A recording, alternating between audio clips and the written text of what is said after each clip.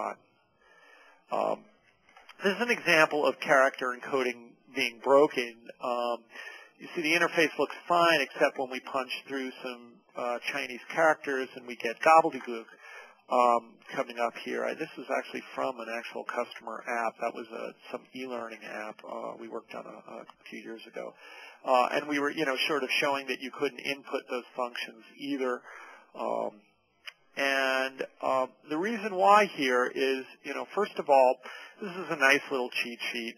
If you want to learn more about character encoding, if you want a nice Unicode primer, you'll find this along with lots of articles and white papers on lingoport.com under the resources heading. But in any case, this example just shows that, something that we often don't think about is that there's a lot of zeros and ones that actually are behind how a letter shows up on your screen. So in this case, this is, we're just showing the zeros and ones behind a few encodings, but different character encodings support different levels of complexity in your, I'll say, alphabets or ideographs. So ASCII might be very good for English, but you need 8 bytes to render most European characters with the added accents and additional characters, say in German, that you have. So you need to add on an extra 0. If you go to, say, Japanese or Chinese, commonly people call them the double byte languages, what that's referring to is that it takes 2 sets of 8 bits or 2 bytes to render them because there's just so many more of them.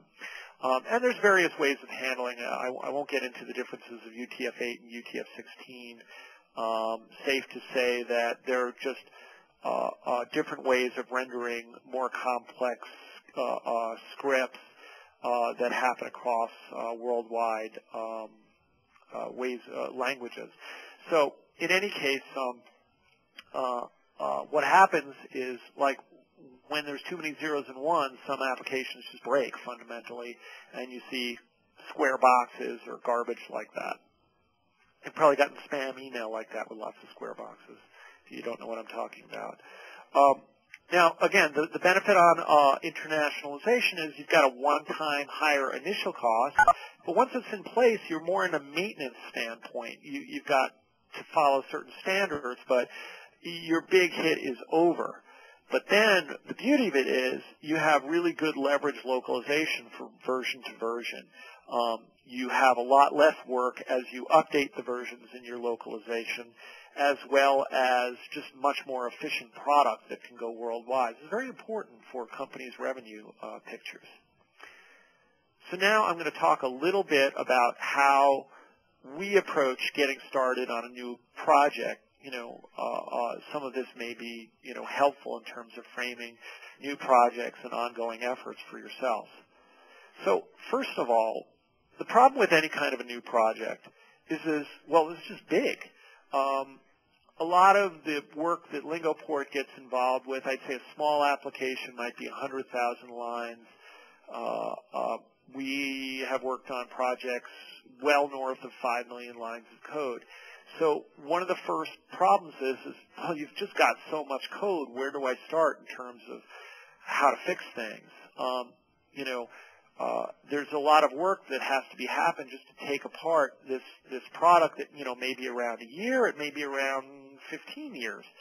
Certainly, that would be a long time in software life, but we see it. We worked on a product that had been around for quite a long time last year.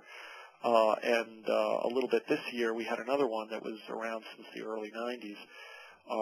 So there was some real legacy in there as well as lots of new stuff. But that has a very significant effect in terms of reining in your requirements and reining in your architectures. These are big system projects. Particularly it becomes interesting with the migration from traditional Microsoft technologies like VB to .NET technologies. There's, changes in how developers work. There's changes in your testing requirements. There's a whole big budgeting question. How much is this going to cost? And then, out there in the distance, sometimes initially people are thinking, well, there's localization out there, but I don't really know how to deal with it.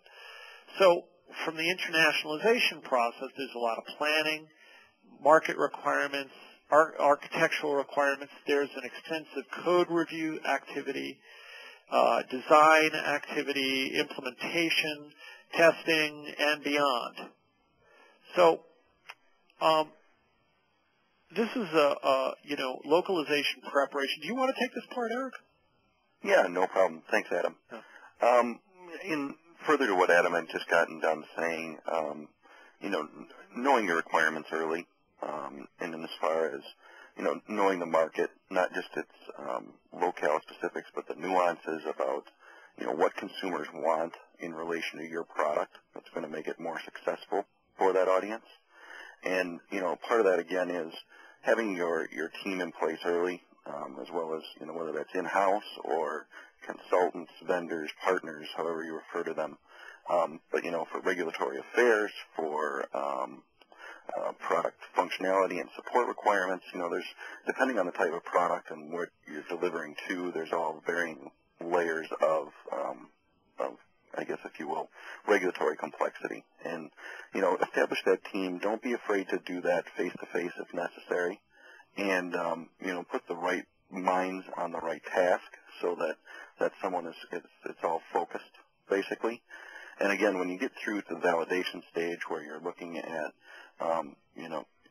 validating the localized product, make sure to establish a customer-based in-country review process, which means that you've really got an audience with either your senior marketing people and or the people that are closest to the customer, if in fact not some of your longest-standing subject matter expert customers who would work cooperatively with you to validate the material.